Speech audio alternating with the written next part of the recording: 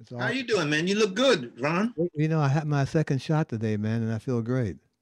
That's good because sometimes people get affected by the second shot. You What? know, they get affected by the second What? shot.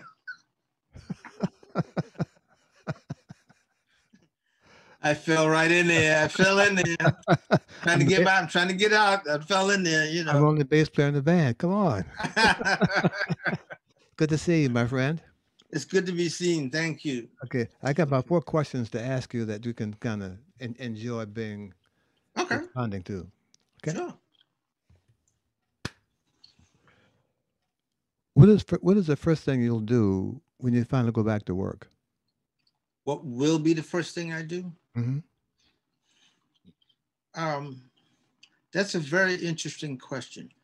I will have hoped to have been practicing enough so that when I do go back to work, I can represent who I am, who I've become to this point. And it would be great for the camaraderie. That's what I miss the most, to be Uh-huh. able to create with people. Okay. Okay. The second question is, how do you explain to people what you've been doing since you haven't been working? You know, I get that question all the time. Say, man, what have you been doing since you haven't been playing? Well, this is what I've been doing. I tell them my activities, whatever they are, you know, and that's, they don't say how you feeling or, you know, how's everything else. You know, they want to know, hey, man, well, what have you been doing? So, uh, uh, what kind of, I think that's a defensive question for people that ask it. okay, well, they want to answer. So right now I'm sitting in their shoes. I'm standing in their Yes, shoes right now. I've been teaching and writing some music, taking my chances at writing some music that I hadn't thought about before, Mm, mm. and it's a real great challenge. And I tell you, as an artist, what's happened is somehow we lost purpose. But me trying to write this music and to teach these students, it gives me a purpose every day. So it gives me a reason to wake up, and I got to prepare myself for it. So that's what I've been doing. You think teaching isn't enough of a purpose in and of itself? Oh no, I do. But the fact is, see, I never did it this concentrated Okay, okay, before.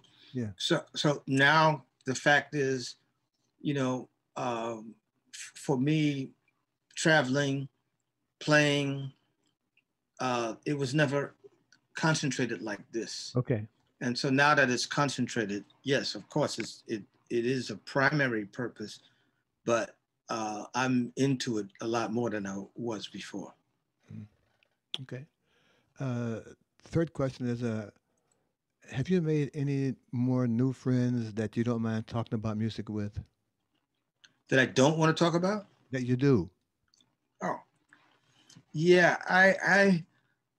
I've made some new friends, and it's been really great because what I managed to do is on Friday nights have a forum to talk with musicians, teachers, just general friends. And there have been friends that I've had that have brought new friends Okay. into the room. And it's been really a great experience because I've expanded my friendship base. Mm, mm, mm.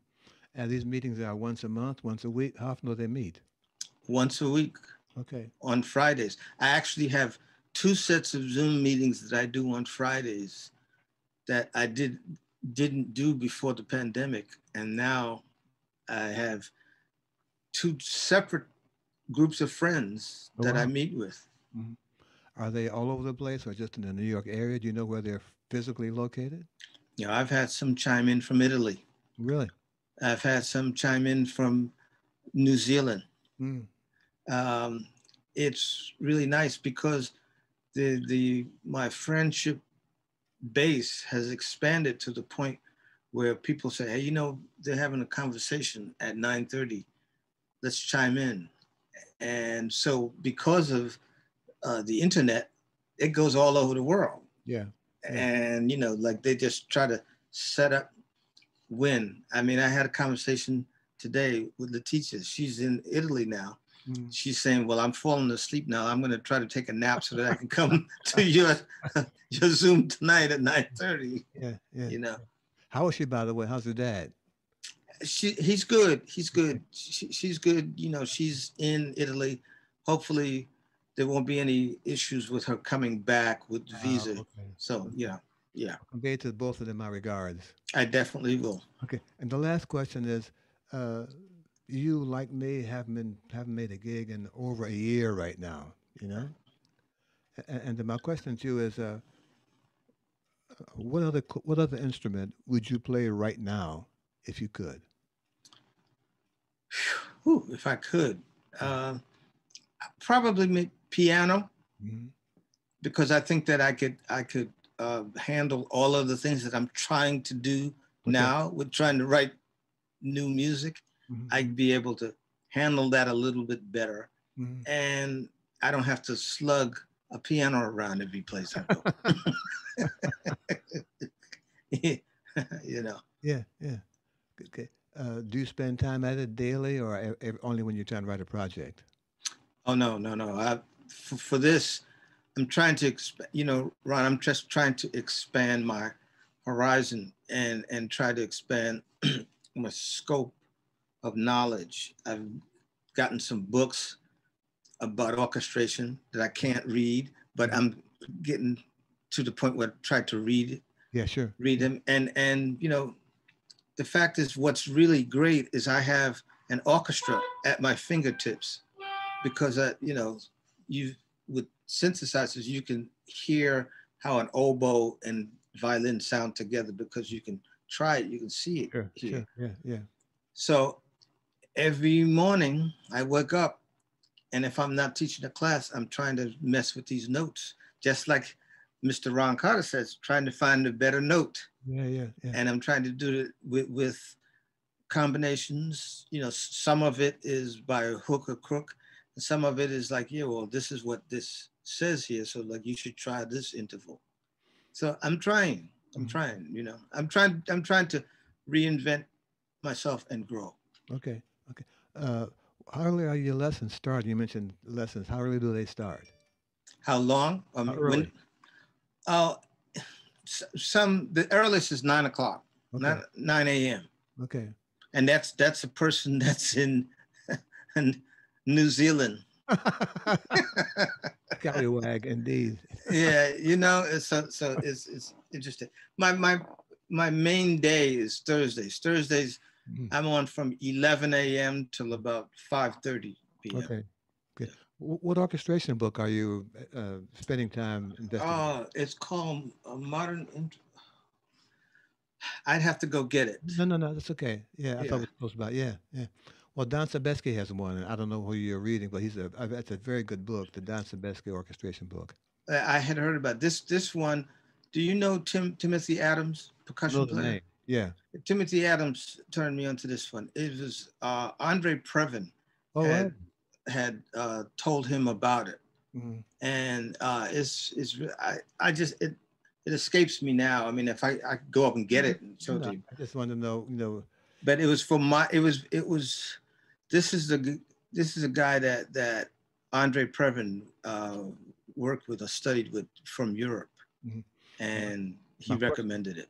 I was Yeah. relating, was it a jazz orchestration book or a classical No, no, orchestration no. book? It's a classical orchestration book. It's for modern orchestra. Mhm. So, um, but it's very interesting. It has a thing.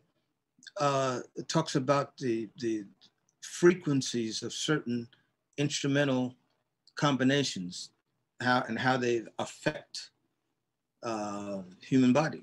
Really? So, yeah, yeah. Wow. So Hmm. I'm Well, trying, Ron. I'm trying. I'm trying. yeah, well, that's a whole nother element. Generally when arrangers I've spoken with and work with, they just write the music. They Right, they right, never right, really haven't gotten to the vibe, physical vibe that it does to the audience right, necessarily. Of course, I hope they like it, but they don't. They haven't gotten to that kind of analysis yet. yeah, Are you yeah. writing for a specific project in your head? No, no. I started. See, you know, for the past 20 years, I've, in my own space, attempted to write orchestral music. Mm-hmm. And, and, you know, I hadn't been really, I don't know, it's so strong, but I hadn't played it for many people. Some of my friends, I played it for some of my friends. Yeah, yeah. And I actually played it for Chick. I played one piece for Chick. Oh, wow. And he said, man, that is really some great stuff. And so I got re-inspired, you know. Um, and Gil Goldstein actually heard the piece and he said the same thing. And so like he got to the point where I was trying to get it orchestrated. He was orchestrating it for me. And we actually have a chart. I mean, we have a score for it because I played it into the computer and, you know. Yeah, yeah. And so in NYU, I had done a talk at NYU, and you never know who's in the audience, but this is pre-COVID. Yeah. And the orchestra director was in the audience. And he said, listen, I would love to hear what you've been talking about, you trying to, you know, these orchestral pieces. And I said, sure. And so I let him hear 3 pieces. And he said, oh, definitely, the orchestra will do one of these pieces, definitely. And so I was slated to have one of my pieces performed, and COVID happened. Of course, yeah. So that's and so at that point he had heard one piece that he wanted to do, and they were going to actually do the dance department was going to be involved too, and maybe choreograph it. And so I said, well, man, that's only one piece. I need to try to have something else to present just in case. So I've been in the throes of these 3 pieces that I have. Okay. And I'm constantly working on that to get them right. Now that you aren't working any gigs, are you getting any sleep? No. You know, actually, I might have gotten more sleep doing the gigs. You know, Ron, I think it's relative. I think time is relative to whether you have it or you don't. Well, I have good time, man. I mean, I know what you talked about. Well, I know that you got good time. You call it Checkpoint Charlie, baby. I know that. So, you know, but the thing is, I believe time is a conscious effort for you to make it happen. Yep. If you need to have time, you need to make that happen. When you don't, what happens is you find that you have a whole lot of time, but you don't do anything with it. Yeah, it's too late. You gotta get right. You know, and I find myself, you know, after 6 o'clock, you know, falling asleep after having having dinner, so you get your little nap before you know, and then you know I'm watching basketball. I mean, my Lakers are my team, so at 10 o'clock I'm watching basketball. When I should be going to sleep, and I don't go to sleep until like 1 o'clock. You know, so yeah. Okay. One last question. Yeah. One of the things I miss about not having work gigs is I don't need to make decisions all the time. On the bandstand, we're always deciding something right then. Right. Because our decisions are important. Yeah. Our decisions are critical to the success of that music for that night. Yes. As a drummer, you make the same decisions I make.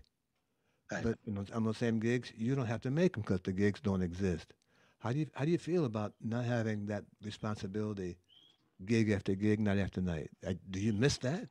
Yes, but it's a very interesting point that you bring up, Ron, because 100% I do. But what's happened is me being in my room that I have with people coming in and we talk. It's just like playing, because if there's 15, 20 people in the room and you see the room and you're the commentator, you call on people or you let people speak. Yeah.